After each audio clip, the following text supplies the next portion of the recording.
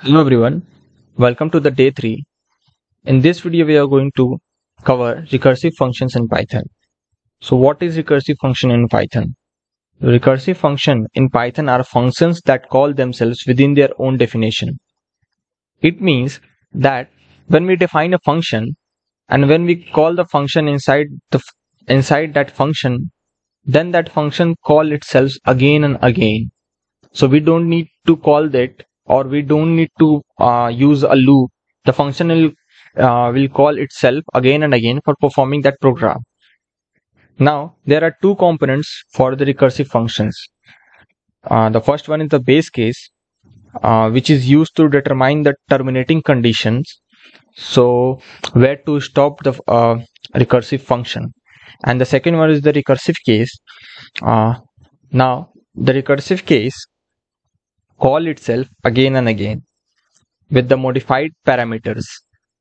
Now we'll understand this with a simple example that is we'll make a program for factorials using the recursive functions. So first we'll do what? First we'll write we use the def keyword for defining the function, and then we'll give the name of our function, that is factorial, and then we'll pass an parameter n for number, and then we'll check that if n is equal to 0, then do what? Then return 0, and we'll give one more condition, that if n is equal to 1, then return 1, because we know that the factorial of 1 is 1.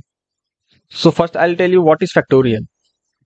If somebody asks that what is factorial, so factorial is what happens when we call the factorial of 4. So it will basically happen what? That 4 will get multiplied with 3, then 3 will get multiplied with 2, and this will happen till the number reaches 1. Means the 4 will get multiplied with 4 minus 1 each time until it reaches 1. So 4 will get multiplied with 3, then 2, then 1. And then it will multiplied with 1, it will get stopped. So now we'll come back to our code. So when n is equal to 1, it will return 1. Now in the else part, we'll call the recursive function.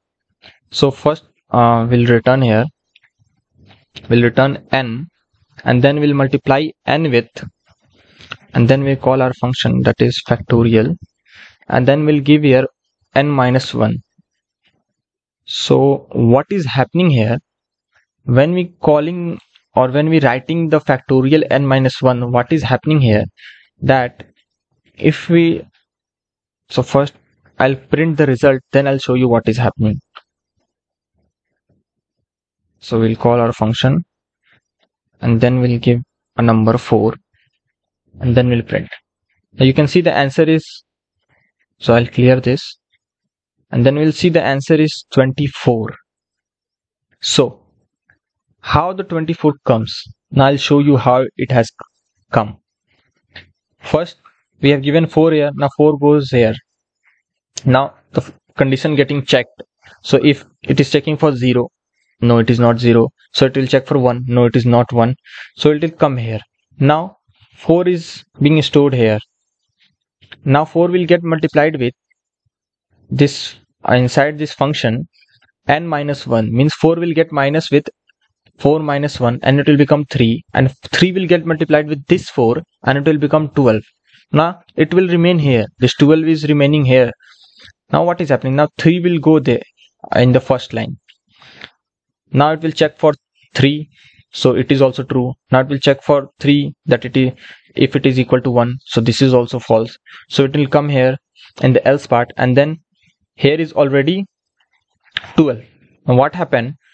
12 will remain here, and then the 3 will come here, then 3 will get minus 1, and it will become 2.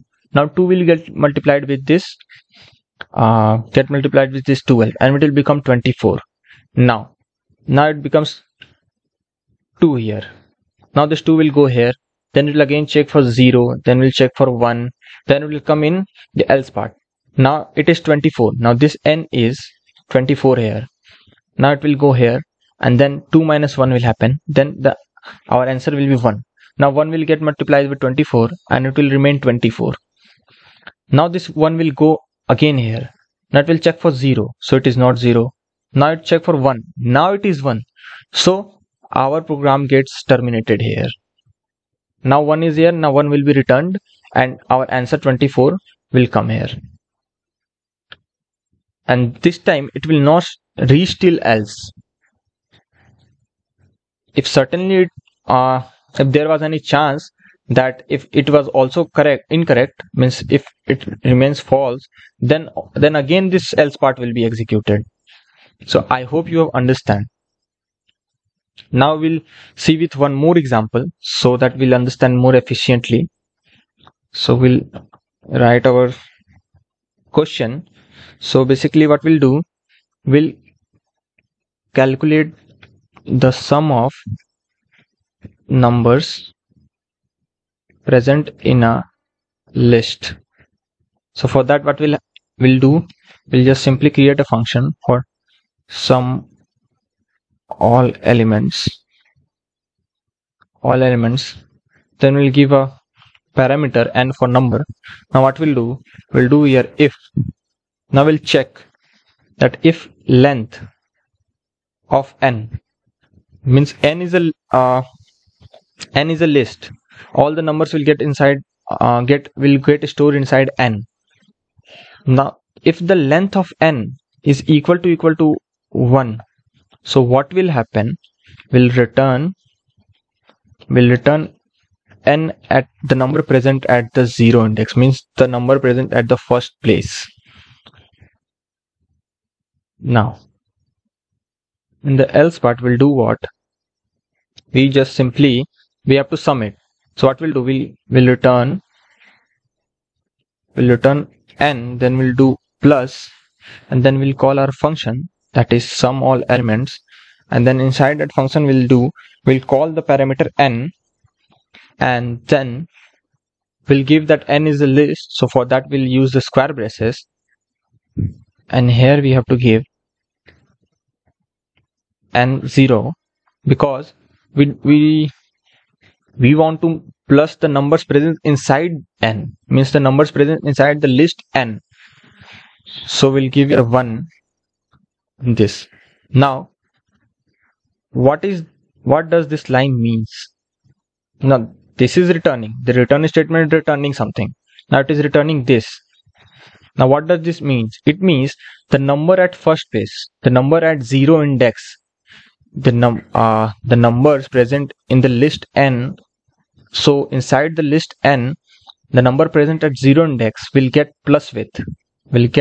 added with, and now we are calling our function sum underscore all underscore elements, and then we are giving our list, that is n. And now inside the square braces what we are trying to say, that starting from 1 means the number 0 is already getting added to all the numbers, so we don't need to add 0 again. So what we'll do, we'll start from 1, and now how many numbers you want to give inside the n, it will add all the numbers. So we are leaving it blank so that it will take the value infinite. So how many numbers are present in our list, it will take all the numbers.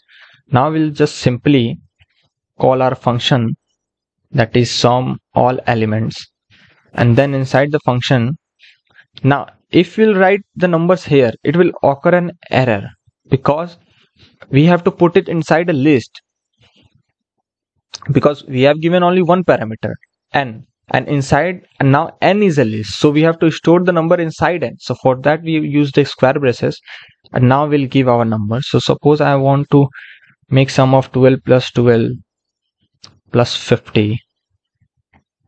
So what will happen, there are 3 numbers present inside the list, and now if we'll sum this, the answer will be 74, as you can see, as 12 and plus 12 is 24, and 24 get plus with 50, it will become 74. So you can see the answer is 24.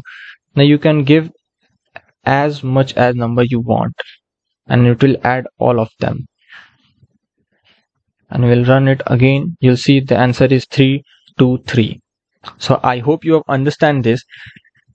that what is happening here, this function is calling itself for all the elements again and again, and then when the all the sum happens, it is getting printed here.